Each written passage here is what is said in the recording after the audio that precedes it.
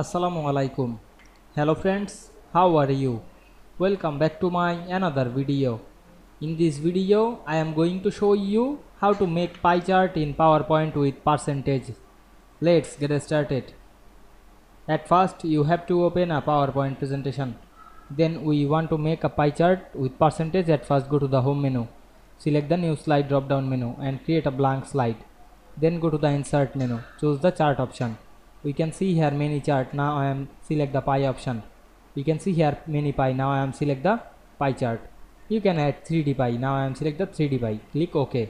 Wait some moment to inserting the chart. We can see here open the data or here the chart preview. Now I am close the data sheet. Select the chart. Then go to the chart design menu and select the drop down menu, and we can see here the percentage. Now we can see here 10%, 9, 58 or 23. You can change the data. Select the chart and click edit data option.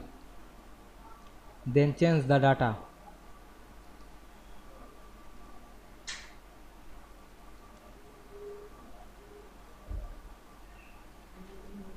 Now we can see we edit data of chart very easily. Otherwise you can add another element. Select the element option.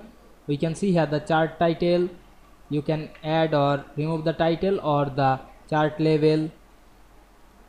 Add or remove the label.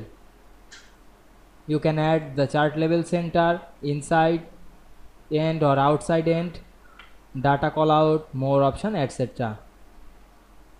Now we can see we insert a pie chart with percentages very easily. I hope you enjoyed the video. Please like, comment, share and subscribe my channel. Thanks for watching.